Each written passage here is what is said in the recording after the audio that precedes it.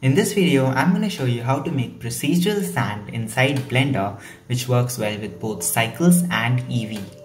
Okay, we're in Blender now. I'm going to delete everything and I'm going to add in an icosphere. I'm going to give it some 5 subdivisions and shade it smooth.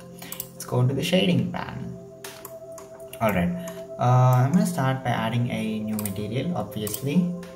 And let's first start by giving the sand its, the bumpiness which it gets, So I'm going to add in a wave texture. Where is it? Over here.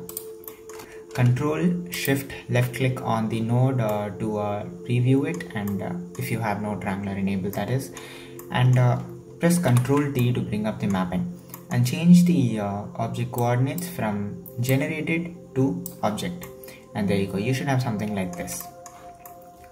Now this is too much. This is a lot of waves, so I'm gonna bring it down like that. Maybe about 3 looked nice.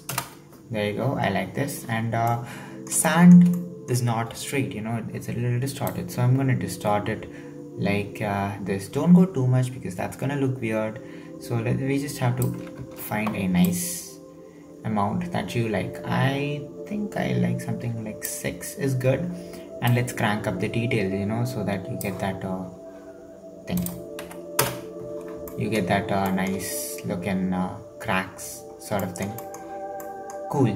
Now the wave texture looks too sharp. I mean, there's only 2 colors over here. There's black and there's white, so it's too sharp. So let's soften it a little by bringing in a converter color ramp, and I'm gonna change this white to something like a dark gray. So now it's a little smoother than before, and I can bring this in, and now I'm gonna bring in my bump node, plug this into the height, and plug the normal into the normal, and if you preview it, you should have something like this, which kind of looks like the texture of sand.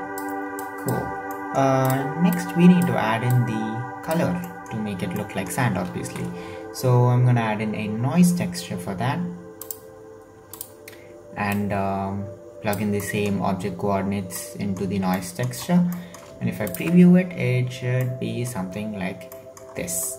Let's add in our colors. I'm gonna bring in another color ramp. The thing is, sand is not like one single color. Alright, sand is like composed of tiny rocks of several colors. So basically this is up to you, so to add whatever colors you want your sand to be. I'm gonna go for something like a 4 shade. I'm gonna go take in like a nice beachy color over here, add one in the middle, bring it over here, and kind of make this darker like that, and add one more, bring it over here, and actually I like this. I'm gonna make this a little lighter, something like that, and I think that's a little too sharp. There you go, that looks nice. I'm gonna bring up the browns. So this is the color that I'm going for, and in order to make it look like sand grains, you actually need to bring up the scale.